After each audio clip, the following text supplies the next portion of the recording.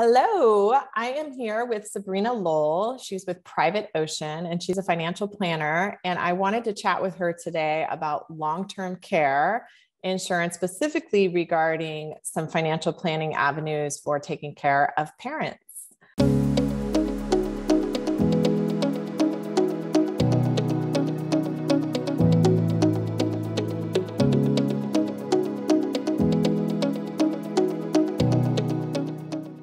How are you, Sabrina? Great. Good to be here and see you. So good to see you as well. So I had been thinking about this and I try to think about, obviously I'm thinking about the things that are on my mind, but then also thinking about how they can apply to others as I'm doing some research and sharing that research with, my friends out there. And so I think that I'm probably not the only one who has this on their mind where, I feel like my husband and I have done the best job that we can trying to do some financial planning around our own personal finances and long-term goals and all of that.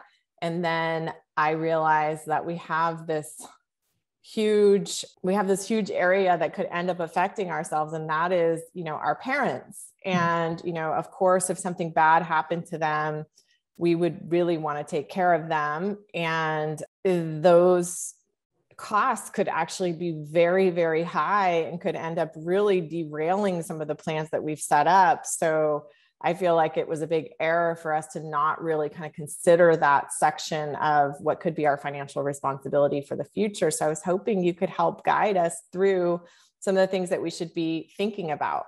Sure.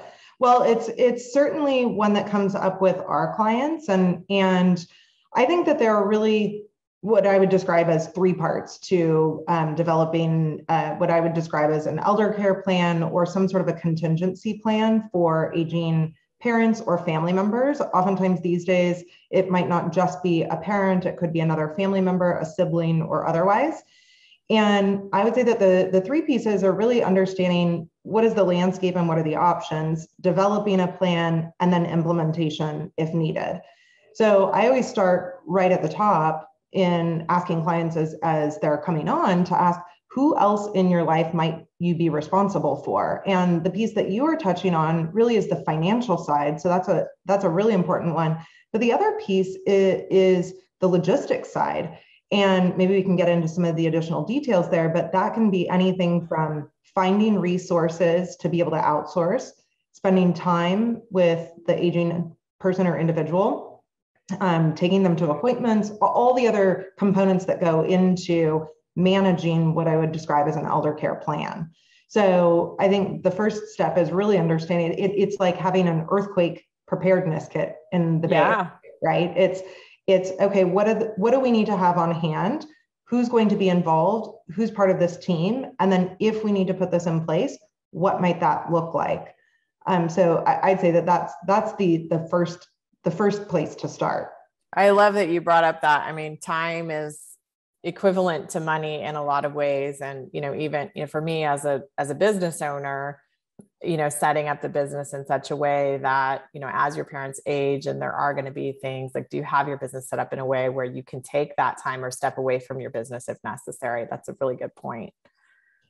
Well, and part of that is even just initially, I think what I also will ask, okay, so if there is someone that you're financially responsible for, or you may be involved in their care at some point, who else is involved? Do you have siblings? Are there other family members? And then asking how open are they to having a conversation? And I think this is where just getting everything out on the table and being very transparent is really helpful, because oftentimes what I see is that different people within the family will play different roles. So oftentimes it's the person who's logistically or geographically closest might handle a lot of the on-the-ground logistics, whereas maybe someone else in the family has more financial means and can be the financial sort of resource that might be needed to the extent where that comes into play. That makes sense. So I know from the finance side, I know there's self-funding. So clearly, these things can be paid for in cash. I think I read somewhere that I'm trying to remember the average cost of a long-term care facility was how much? Is it $75,000 a year or something? I would probably even say more. And here's where it totally depends.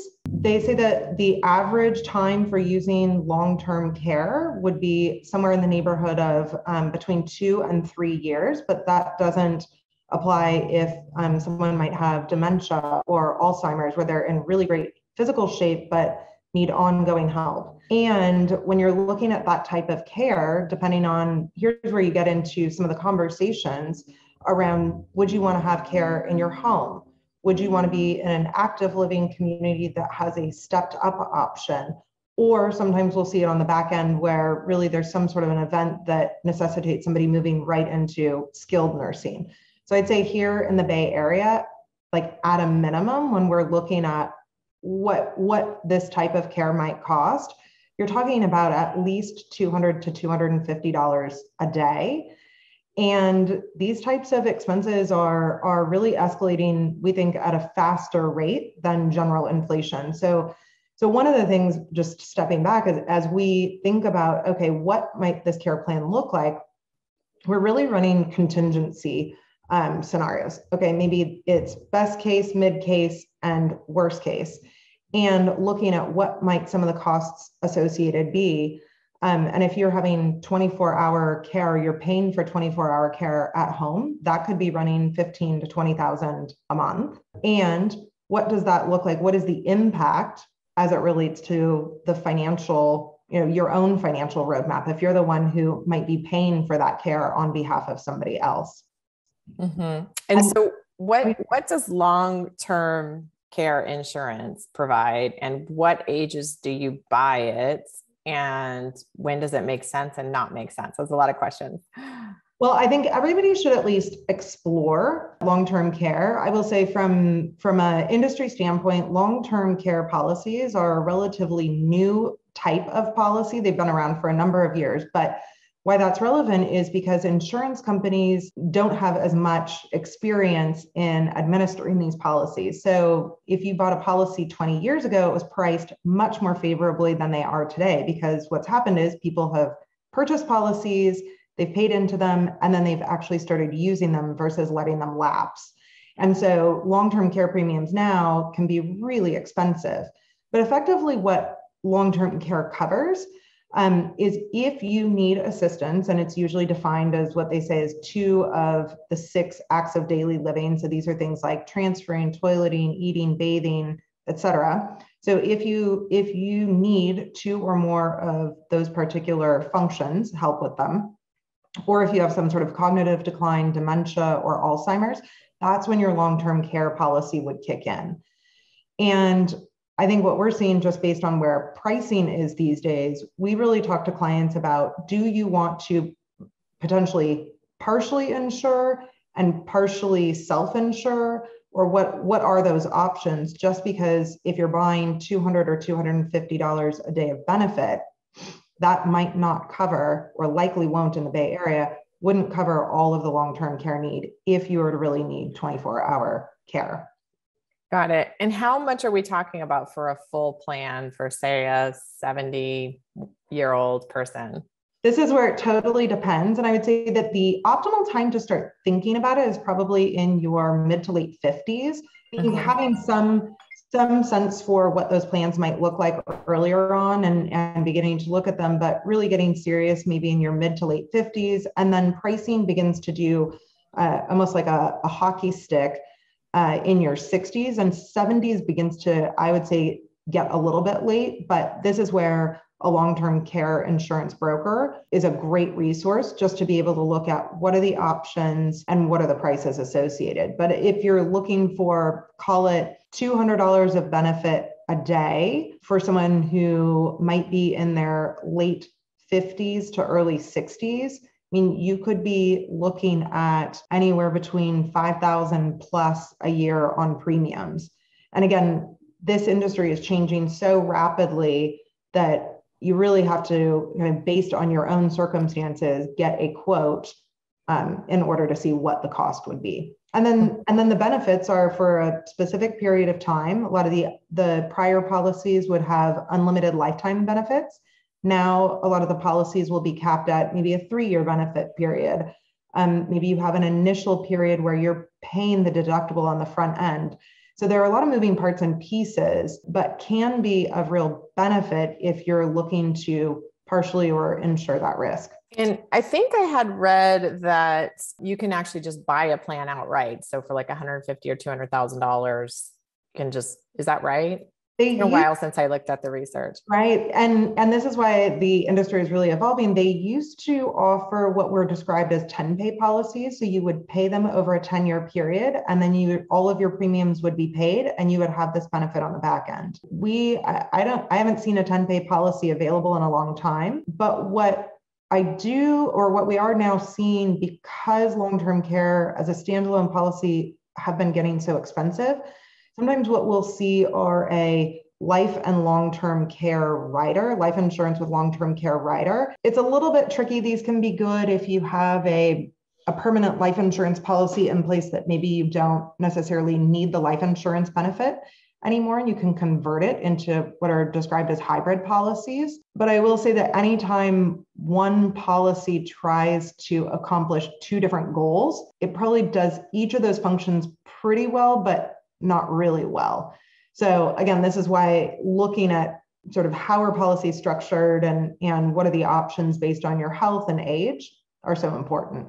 I see. Is it a use it or lose it type of policy, or does that vary? For straight long-term care, that's a use it or lose it. Although statistically speaking, in a couple, it is likely that one of those people in the couple would have some sort of a long-term care need. It is taken on just one individual person versus a couple, correct? There are now some policies that do offer some shared benefit options as a rider, but typically it would be based on one person. Okay. So what kind of people, what's the profile of someone who's actually taking this out for their parents versus making a choice to self-fund? Well, I think this is where the planning aspect becomes so important, which is, I think, as we're working with clients to build out their own financial roadmap, to the extent that they might be responsible for somebody else, then it's understanding if a parent, in this example, if a parent would need long-term care assistance, where might they receive that care? Is it in-house, or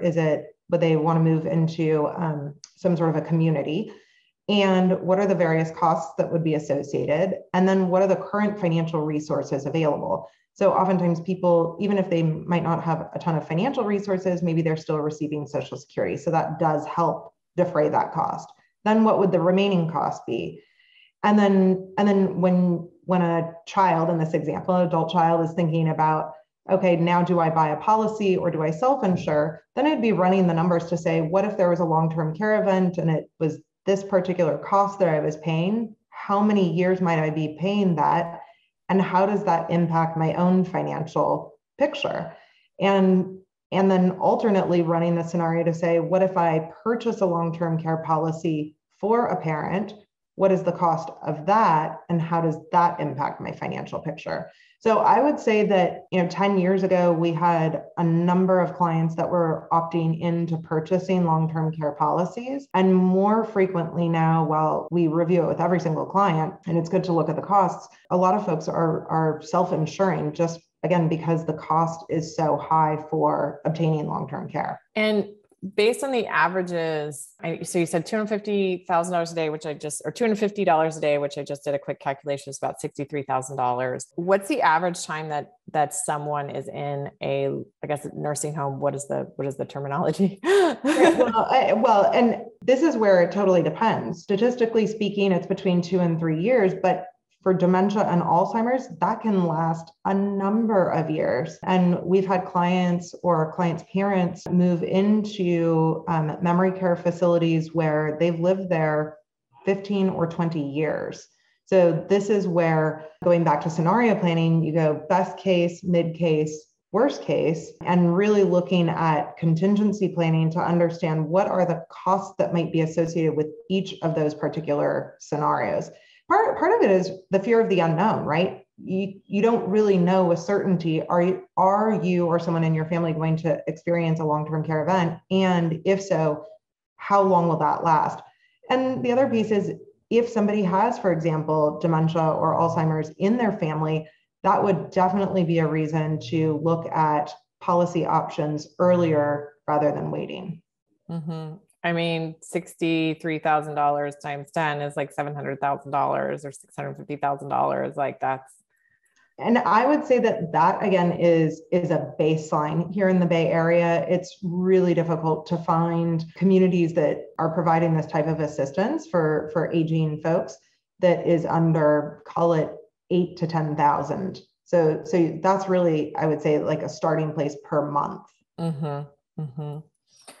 Okay. Well, that's a little bit of depressing news for us all to think about, but these are the hard things that we have to be thinking about to make sure that we're not caught off guard later. It sounds like, the next steps would be for someone to meet with you and go over their specific financial picture and see what is best for them. Obviously, I like the piece about, just kind of having a family meeting about, hey, these are the things that might be happening. Like, let's have a candid conversation about who can do what and kind of put it out on the table and kind of think through those things so people know what their role is in the situation. And especially because we've been talking about, again, the financial aspect, which is a really big component, but again, there's also the time element. That's who's going to be taking this person to appointments or shopping on their behalf, for example.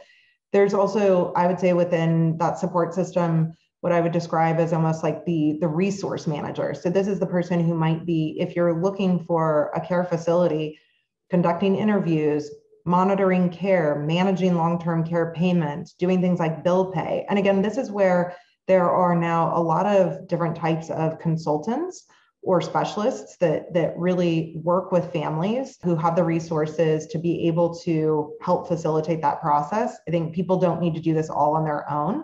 There are resources out there. And then there's also just the emotional support, right? Because oftentimes, especially if it's a prolonged need for an aging parent, it can be really taxing. And making sure that the person who is really providing the emotional support on an ongoing basis to the aging parent, that they're really taking care of themselves as well. Mm-hmm. Yeah, that makes sense. What else am I forgetting to ask you that I should be asking you? Well, I think that the other piece, just in terms of planning for this type of event, would be the important documents that might be involved. So these would be documents like powers of attorney, both for financial matters and for medical care. A lot of institutions, financial institutions, banks, even bill pay like Comcast or otherwise, right, might have what are described as trusted contact forms. So making sure that if you are the person who's going to be responsible for an aging parent, that you have the ability to access information and conduct business with those particular providers. So those are, I would say, the two documents that are really important to make sure that are in place ahead of time while someone still has all of the ability to execute those types of documents and to get an adult child involved. Yeah, that's I can. Power of attorney. What was the second one? There's two different powers of attorney: power of attorney for financial matters, and then power of attorney for medical decisions. So those are two important ones. And then what would be described as maybe a trusted contact form or an information authorization form, and getting that in place before someone has a need, because these documents can't necessarily be put in place once somebody is in cognitive decline. Right. I mean, obviously then too, like even just like trusts and wills, and like this gets into a whole other area. That could be a whole nother session. Yes, that absolutely. Well, this was super, super helpful. I really appreciate you taking the time to be here today. And I'll make sure that when we publish this, your name and information is there. So if anybody wants to get in contact with you to do some planning around this, that they know where to find you. That'd be great. And we do have a couple of documents on our website that actually outline how to create an elder care plan, how to facilitate a conversation with family members, especially because some families talk about money and others don't. And so how might you wade into that conversation? And then also listing just some of these key documents in what we would describe as an elder care or aging parent inventory list. So those can be a resource for folks too. Perfect. We'll include a link to those as well in the summary so that that's easy for people to find. Thank you for mentioning that. All right. Good to be with you. All right. Thank you, Sabrina.